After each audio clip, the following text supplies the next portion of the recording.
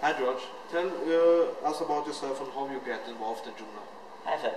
I started getting involved in Joomla in about 2000. Well, I started using Joomla in about 2009 when I was part of a gaming community that was using Joomla as a website to manage all its users and members, and we were using Kinendo as a forum.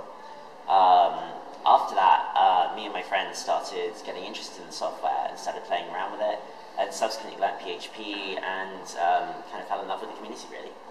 Oh, great. And just Joomla 3.7 is released. Any thoughts about that? I think 3.7 is a really strong release. We're doing a lot of things much better.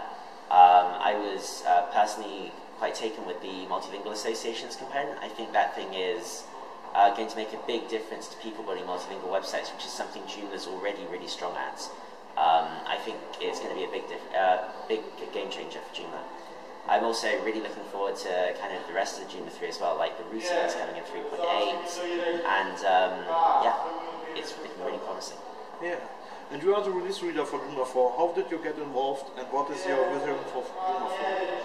So, I mean, we've had a couple of full starts on Joomla 4 already. This is now kind of the third attempt to make Joomla 4 work.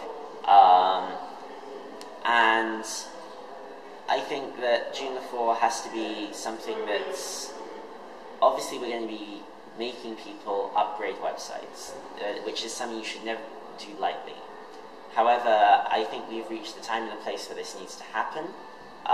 We've reached a point where we're maintaining too much code and it's becoming hard to make releases of the software without doing substantial cleanups that will involve breaks for extensions in limited cases. So when we started Joomla 4, one of the key motivators was if we can clean up a lot of the code and make sure there is one good way of doing things, then we can hopefully make the software less buggy overall, less buggy for extension developers, and try and make releases more clean in the future. Okay. And what challenge have the team have faced as you developed Joomla 4? So I think there's been several that we've encountered. I mean, I think one of the things that's personally taken me by surprise was that Bootstrap 4 has taken substantially longer to come out than we thought. It's still in alpha phase. Everybody's an open source project, of course. You know, we've taken longer to do Joomla 4 than we thought we would at the start. When I very first took over this a year ago, I was hoping that we might even have something in kind of late alpha phase by now, but obviously that hasn't happened. But I've been kind of surprised that Bootstrap's still in late alpha. And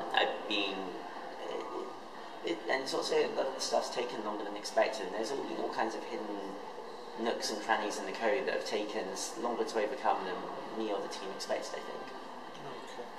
Okay. What are the major features for Joomla 4 for developers and site integrators?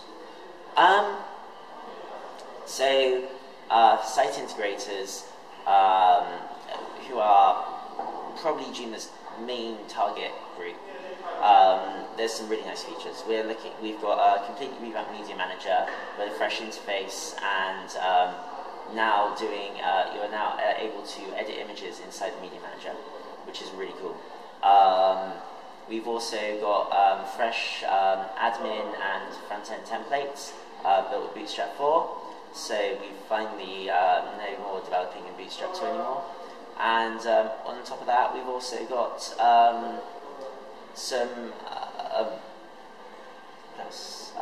and on top of that, there's a new installer which will be just a single page. Oh, okay, great.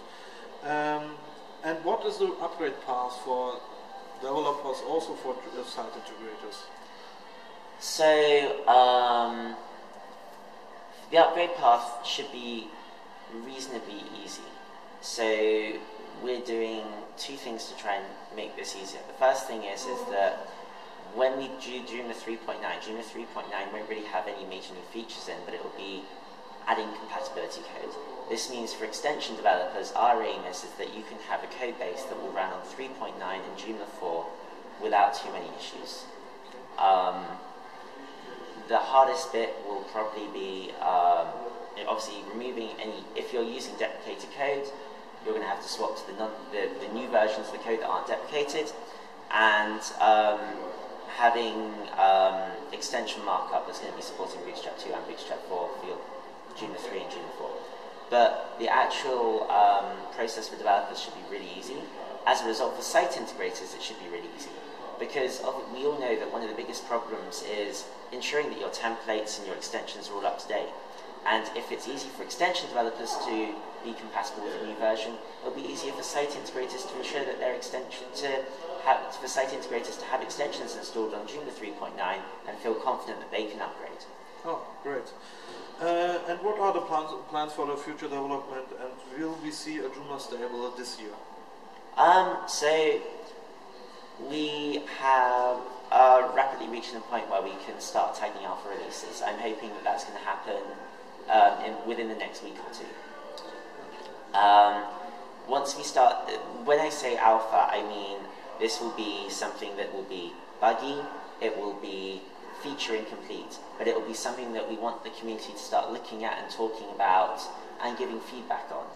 Because we'll have namespaced all our extensions, we'll have rebuilt the plugin system to make it faster, we'll have got all these new templates in, and it's time to take a step back and say, we've done all these great things, but now we've got time to start thinking about everything else. With the aim being, the longer term aim is that once the GSOC projects for this year are finished, we'll start to tag betas and call feature complete, and then it will take however long it takes to get a full stable version. If we're lucky, maybe we can get something out this year, but it's hard to say how long it will take to stabilize once we finish features. Okay. Yeah, thanks for talking this time with me for the interview, and subscribe to the Joomla YouTube channel if you want more interviews like this. Thank you. Thank you.